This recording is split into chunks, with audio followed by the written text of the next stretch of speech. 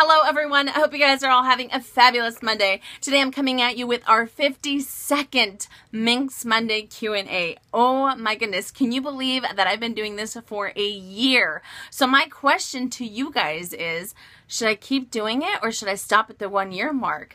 I'd love to hear your comments down below. I think these are some of my favorite videos, but I know that, I don't want to bore you guys, so let me know in the description box below. But while you guys are thinking about that, let's get started with the very first question. And I'm sure I'm going to get lipstick all over my teeth because I've started to use this lip color, and I know that at the end of the video, I'm going to have lipstick right up here. So don't make fun, but I have a feeling. Okay, so let's get started. From Sushi Lover 1990. Hi, do you know if I can authenticate a Chanel bag at a Chanel boutique, or do they not offer this kind of service? Same for LV. No, they do not. And a lot of these, there's a way around it, kind of, but the sales associates have been taught to figure out when someone's trying to get something authenticated. But usually what would happen is if you really need to get a repair done on your Chanel bag or your Louis Vuitton bag, the best way to do that is to obviously take it into the Louis Vuitton store. And if it's not authentic, they will actually turn it away and say, you know what, this is not our product, or you know what, we cannot work on this. And that will kind of give you, that will let you know that it is in fact a replica and not an authentic piece.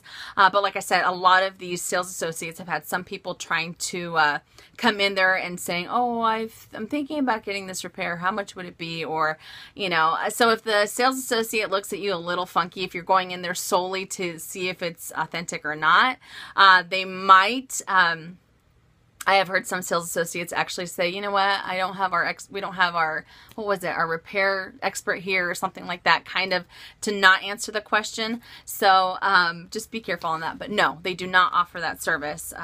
They will just turn the item away and say that they can't repair it. But even if you go in there, if someone ever tells you, you know what, I got it authenticated at the Chanel boutique, that does not happen. They do not offer that service, because the reason why they don't do that is because if you go in there and you say, oh, is this real or not? How do they know?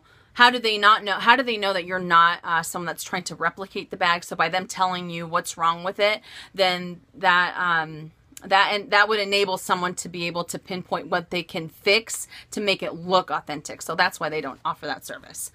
Okay, Pink to Paris. My very good friend Brooke, she also has a YouTube channel. Love her. You guys think I love pink? She loves pink and she rocks it. Okay, my anniversary is next month and I want to get a Demi Ben bag to celebrate. Very nice. Congratulations. I love my monogram Neverfull MM, but I'm thinking about the Delightful for some variety. Do you have any thoughts on this bag? I love the Delightful. I actually prefer the older version of the Delightful.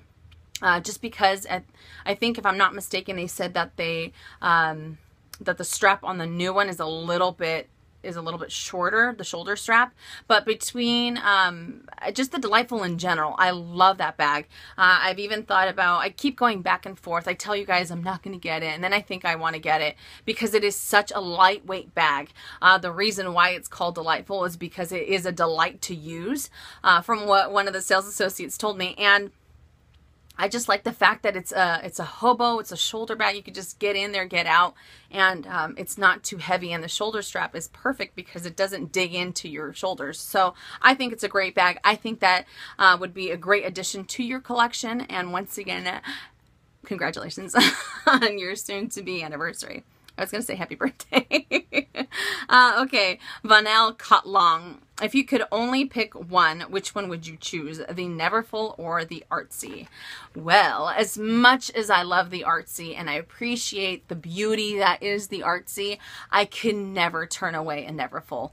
Again, it's, I've talked about the Neverfull so much, the simple design, the fact that I can get in and get out. There's not a bunch of pockets everywhere. It's just the perfect amount of vachetta, or perfect amount of coated leather, and I love that bag. I like the silhouette because it's simple. It's just a simple tote, and I'm a tote girl, or hobo girl, so it'd have to be the Neverfull. As much as I like the Artsy, but Neverfull for sure. Okay, Lied to Me 101. Nice name. I like it. So I'm in love with the Louis Vuitton Capucine bag in the beige color. I don't want to baby my bags. They are meant for use, and with a price tag like the Capucine has, I should be able to use the bag every day. I agree. But here in Finland, the weather is rainy in the fall and it snows in the winter. Do you think that the water/snow could damage the leather and the bag, especially as this is a lighter color? I think from the leather that the Capucine uses is actually very, very durable. I wouldn't want to tell you with certainty that nothing's going to happen to the lighter color, because obviously lighter colors are always a little bit more, you know, a little bit more iffy. But again, like I said before, I've read up on the leather and they've said that it's one of the best leathers out there, obviously because it has a huge price tag, because you're also paying not only for the name brand, but you're getting the quality of the leather. So I think you'd be okay, but I would still recommend, maybe reading up on it a little bit more, or even talking to your local sales associate and seeing what their thoughts are. A lot of people are probably going to tell you to go with a darker color. That way you don't see anything. But then again, with the darker color, if you do get scratches, it might be easier to see. So I think the lighter color would hide a little bit more. So regardless, I would still talk to your sales associate and see what they recommend, because I wouldn't want to guide you in the wrong direction. Okay. 08 Kitty Lover. What piece do you feel you need to complete your collection? Ooh, this is a good question. For my Chanel collection, the last piece what piece do I need to collect? I would really like to add a mini flap to my collection, for the Chanel. And then after that, I think that pretty much, there's nothing really out there. I mean, I would always want to add like another boy bag in a different color and different leather, but for the most part, it would be a mini flap. And as far as my Louis Vuitton collection goes, I can't think of anything that I know I would get anytime soon. I can't really think of anything. I'd say, I mean, I'd always want like a train case, because I think they're super, super cute, but realistically, I would probably never use it because I wouldn't want anything to happen to it. So it's kind of stupid for me to say that. But no, I can't think of anything. So I don't have anything on my current wish list. I'm very, very happy with my collection. Okay, Milan. My question. I have bought several Louis Vuitton items online and in the boutique. I have never got a card with item name, description, and the barcode, but every time I watch an unboxing or a reveal, people show those cards as proof of authenticity. So any ideas on why I never get them? Okay, so first things first, Louis Vuitton does not come with authenticity cards whatsoever. And these are the ones that you're talking about. I just grabbed, I just had a few, you know, little ones here and there. This is the one, right? Something like that, and you get the textile card. The textile card will always come with it. There might be some times when they don't, because you know, if the sales associate just has I don't know, if they have a brain fart, then they won't have it. But as far as the barcode ones, I remember I asked one of my sales associates a long time ago, and they said that they keep these. They're supposed to keep they try to keep these, I'm sorry. And usually when you go into a boutique, you'll see that the dust bags actually have a barcode as well. And those barcodes actually have the price tag. They're supposed to take off that barcode with the price tag and keep this so that it matches together. But I mean, I've gotten these half the time. Half the time I don't get any of them. I just get the textile card. But it doesn't really, I mean, it depends. Like I said, some sales associates say, no, we're supposed to keep them. And other ones are like, oh, they completely forget when they box up the bag. But it is not a proof of authenticity, as I said before, because they don't have authenticity cards. I really wish they did, kind of like Chanel. I think it would be, it would make selling a little bit easier, so people don't feel like they're getting a fake item. You know what I mean? But no, I really wish they always included them. Like I said, I've gotten them half the time I haven't. So it's not a big deal. And this SKU number right here that you see actually will always match what you're purchasing, and it'll be on your receipt. So as long as you have the receipt, really you're golden. You don't really need this. Okay, next question. Sansu Appen. I'm so sorry. Would you share your bag charms with us? Maybe a video with charms on some of your LV bags. I would like an LV bag charm, but I can't decide on which one to get. For those of you that have been watching me for a while, you guys know I do not have any bag charms. I can appreciate them. I think they look absolutely gorgeous on other bags, but for me, I don't prefer them. The farthest I'll go for a bag charm is actually, let me show you guys. This is my Keep All 45. That's what I'll go with a bag charm, is a luggage tag. That's the closest thing that I will get to one. I usually do that for two reasons. Number one, I don't like the fact that the bag charms have the hardware that might end up, I'm a freak sometimes. So let me explain. I don't like the fact that the hardware might rub on whatever hardware I'm putting it on.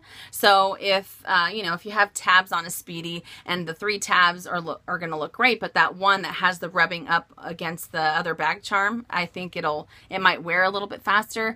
That's just me. Like I said, I've seen a lot of people with their bag charms and their bags still look great, but that's just one of my pet peeves. And another thing is, until recently, I was carrying a bandeau on my Louis Vuitton Speedy 30 Damier Azur. And I thought I really wanted to have the bandeau, you know, in a little ribbon and have it look all cute, but I really don't, I started to realize I don't like the way that it looks on there. As I said before, I like how it looks on, you know, how people dress up their bags, but for me personally, it's not something that I like. I don't want to add too much stuff to the bag already. The bag in itself is an accessory, and I don't want to have to keep adding a bandeau and a bag charm. And this is not a knock against anyone who has bag charms by any means whatsoever and who appreciates them. I am just not a big fan of them. And I think they're freaking expensive for adding just another piece to a bag. I think they're a little pricey, but like I said, I've seen some beautiful pieces out there. I can appreciate them, but they're just not for me. So I don't think I'll ever get a bag charm. No. I thought about the Tapage charm from Louis Vuitton. That's the one I absolutely love. I love it. I think it looks fantastic, but I know I would never use it. So I would pass on it. Plus they get all scratched up, and I think I would be so anal as to how it looks. I don't want any scratches on it. All right, so next question. Many Liao, what do you think about the Celine Trio bag? I love the Celine Trio bag. I always forget how much it is. I think it's like $2,100, right? If I'm not mistaken. I'm sorry, I don't remember. But anyways, what I like about the Celine Trio bag is the fact that it is a very versatile bag that comes with compartments. So if you are the type of person that needs to be hands-free, it has a longer crossbody strap and it has those compartments. The compartments kind of remind me of two different bags. They remind me of the Louis Vuitton Pochette Métis because it has that accordion style compartments, and it also reminds me of the twin set as far as how long it is. I think it's great, and it comes in these beautiful, beautiful pops of color. Personally, I wish it was a little bit shorter and it had a fatter shoulder strap so I can use it as a shoulder bag, not as a crossbody bag, but I can definitely appreciate it. And I think, again, for anyone that wants to venture out into a different brand and you have to be hands-free and you like organization for your bags, I think that the Celine Trio is a great, great way to go. Okay. Next question. Rose Elena. I've got my eye on the Saint Laurent small Cabas Rive Gauche bag in black. What are your thoughts / opinions? The Saint Laurent Cabas Rive Gauche reminds me, it's so funny because every time I walk into Neiman's, I think the exact same thing when I see it, because I always walk by that in order to get to Chanel or to Louis Vuitton. I always think the same thing. Copycat or wannabe Birkin. I'm sorry, this is what I say. Wannabe Birkin. It has the same, it's a very simple design. It has a great silhouette. It does remind me of a Birkin without it having, if a Birkin was to be open without the little flap on top, that's exactly what it reminds me of. And I do appreciate the leather and I do appreciate the fashion house. However, I do feel that they're also trying a little too hard to make it look like a Birkin. That's just me. Again, this is not a knock against anyone who has this bag, but I always appreciate originality with a fashion house. I prefer fashion houses that don't try to look like another brand and just be a little bit cheaper. Obviously it happens with the contemporary style bags, but it also happens with the higher end labels. So for me, like I said, 50% of me says it's a great bag and it's a great investment piece, and 50% of me thinks that it's trying too hard to look like something else. But I'm on the fence about it. Okay, Maricela Gomez, what is your favorite vintage Louis Vuitton piece and why? Definitely, hands down, the piece that I am most in love with and I would love to add to my collection is a steamer trunk. So the previous question, what piece am I missing? I'm missing a steamer trunk. I just love the fact that the steamer trunk is what put Louis Vuitton on the map. They started with travel goods and steamer trunks and all that other good stuff. And I just think that the fact that this brand has been around for such a long time speaks volumes of it. Yes, they do have their problems here and there as far as quality goes, but for the most part, they've been around for a very long time. So they have been doing something right. And to be able to have a piece that started the fashion house would be the ultimate piece to my collection, in my opinion. I think it would be a great conversation piece. I would like to use it as a coffee table or a decorative piece, whatever it is, but I would love to add one to my collection. And obviously to have, and some of them are beat up for the most part, and some of them still look really, really good. But the fact that some of them are 100 years old and they still look, I mean, they don't, some of them, like I said before, they're a little bit weathered, but the fact that they're 100 years old and they are still functional, that again speaks volumes of the company and the quality that they have to offer people. So steamer trunk for sure. Okay, Deborah Gagliato. I love your Alma in Vernis, your Almas in Vernis, but if I'm not mistaken, the colors have been discontinued. If you would buy the Alma today, which color would you choose and why? And I actually looked them up before I did this video, and I have two Almas in Vernis. I have the Cerise, which is the cherry, and the Noir Magnetic. And the Noir Magnetic is still, both of them are still available. The Noir Magnetic, once upon a time, the sales associate told me that it was going to be a limited edition color. 2 years later, it's still around. And they also have a Noir, but the Noir has gold hardware versus the Noir Magnetic has the gunmetal hardware.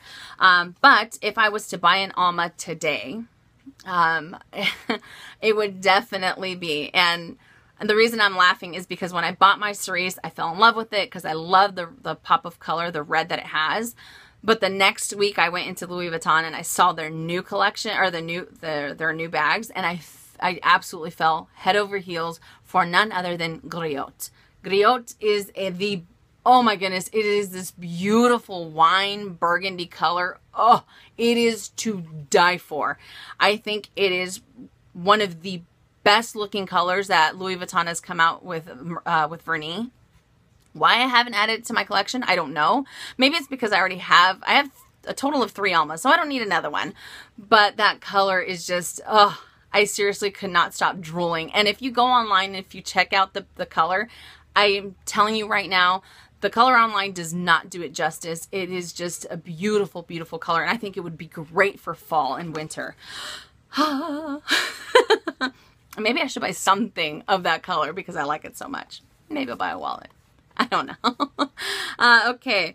Robin Russell. Do you like the Hermes Evelyn? What are your thoughts on the bag? Major shout out to BJ Taylor, who just got this bag. But I'm also on the fence about the Evelyn. Actually, let's see. I think it's a great bag. I think, again, it's very simple. I like the simple designs. The leather on this bag is insanely beautiful.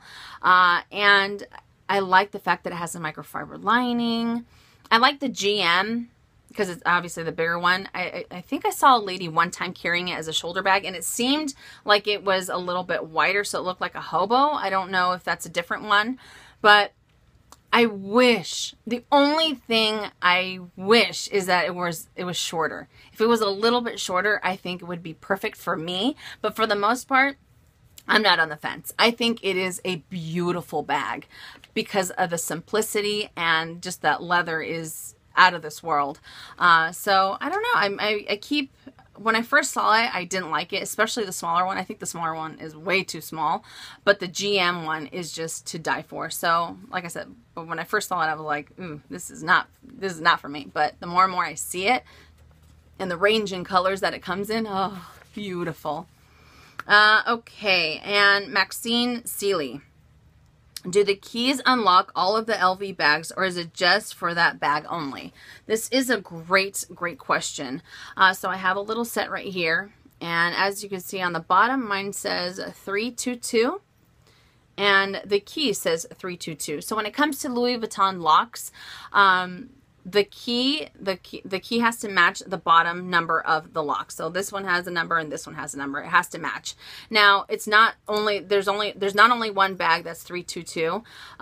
It will open up any lock that has the same number 322, but if you're trying to put in another lock that has another number, it will not work.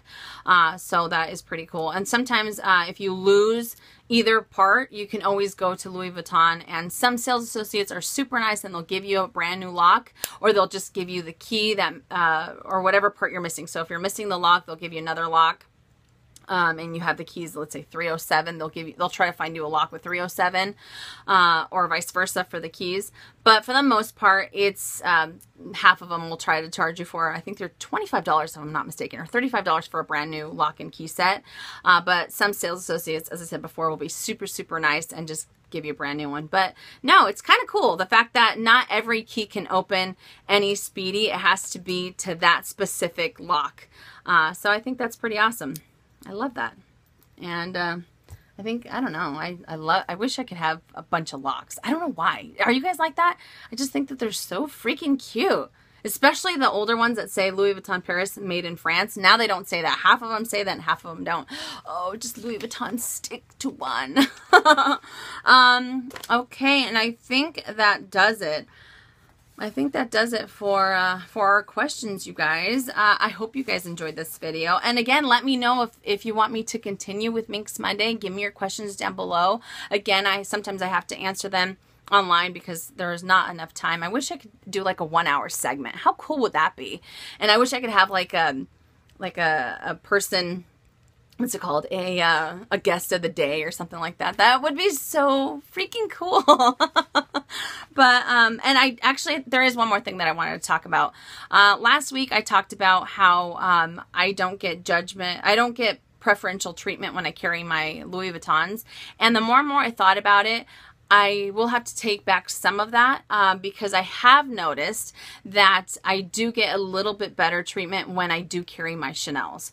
And the reason why I'm bringing this up is because this kind of hit a nerve with a few of you, and a few of you have told me that, you know, sometimes you get judged on not necessarily the bag, but on how you look. And I just thought I would come on here again and talk about it a little bit more in depth. And give you guys a little bit more of an example. So even though I don't get preferential treatment with my Louis Vuittons, I do get some on my Chanels, but there's something that I wanted to share with you guys that absolutely drives me crazy. And if I use a little bit more of explicit language, I apologize, but it's just such a pet peeve of mine and I do not like it. So there's a few times when my hubby and I will go shopping, and whether I'm on my phone finishing up an email or something, sometimes he'll go into the store ahead of me. And we've gone into higher end stores, and when he walks in, I am probably a few steps behind him. And when he walks in, the sales associates don't acknowledge him, don't say hello. I mean, come on, really, hello? It's common decency just to say hello when someone walks in. And they don't say hello, they don't acknowledge him. And they judge him based on the fact that my hubby has sleeves of tattoos. And he has quite a bit of tattoos, and my husband is a great dresser, in my opinion. I mean, what I'm trying to say is I don't like the fact that they judge him based on his tattoos. Tattoos are so mainstream now that you see them everywhere.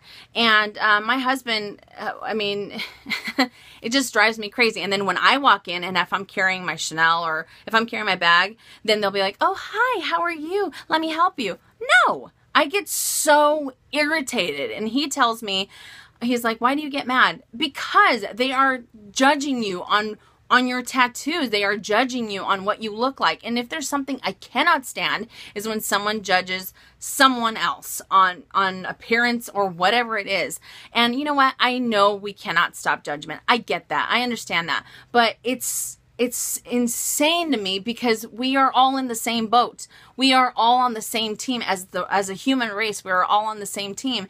And I just think it's so ridiculous that some people will say, oh, that person, they have tattoos. You know, they probably went to prison. Really? Seriously? And half the time, some of my tattoos are covered up just because, you know, depending upon what I wear. But the fact that they don't talk to my husband, the fact that they don't acknowledge him, and then I walk in and you're going to try to kiss my ass, I don't think so. I get so irritated, and half the time I give them attitude or I walk right out because I cannot deal with it. And, you know, and the funny thing is that back to the whole judgment thing is I have met some people, I know some people that are very well off financially, and they are the most, they don't flash their money everywhere. They wear just a plain t-shirt and slacks, and you couldn't tell that they are worth as much as they are as far as monetary value goes. And they are just very, very simple. Some people like to put how much money they have out there, and some people don't. And what's funny to me is that some of these sales associates have no clue that maybe the lady that's draped in Hermes from head to toe is up to her eyeballs in debt versus the gentleman who is very simply dressed, you know, has millions and millions in the bank. They have no idea, but they go for what is pleasing to their eye. They're like, oh, this person has all this, you know, they're draped from head to toe in designer labels. They must have money. Just because they're draped in that doesn't mean that they can necessarily afford it. You know what I mean? So I just think that, you know, and someone had messaged me and they said that they get a lot of negative looks based on how they look as far as appearance because they're a little bit on the thicker side. And you know what? I don't care whether you're a million pounds or whether you're 5 pounds, whether you're black, white, brown, yellow, red. It shouldn't matter. People shouldn't judge you based on what you look, and they should never judge a book by its cover because that is just shitty. And like I said before, I hate to be so explicit, but it's just, I can't believe that, you know, we have come so far as the human race. We've embraced so many new things, and when we start doing that, we start judging each other and being so negative towards one another, we go straight back to square one. I don't get it. I don't understand. That's why I will never judge someone based on what they look like, because I would hate someone to judge me on what I look like. You know what I mean? So that's a little bit about more of the judgment. So all in all, don't ever listen. Don't ever let anyone make you feel worse. If you go into a high-end boutique and they just kind of look you up and down, you can either walk out, because, you know, if they're going to judge you, then the last thing I want is for someone like that to help me out. But like I said, sometimes I give them attitude right back, and I just don't deal with it. You guys, always know your self-worth, and it doesn't matter if a sales associate works at Hermes, if they work at Harry Winston, I don't care. But you do not judge people on what they look like, or you do not judge people before you get to know them. So, sorry. I just had to share that because it really resonated with me, and I just thought I would share that. So, sorry I went off on that tangent, but I hope you guys enjoyed this video, and I will see you all tomorrow. And as always, make it a fabulous day or not. The choice is yours. Have a great day, you guys.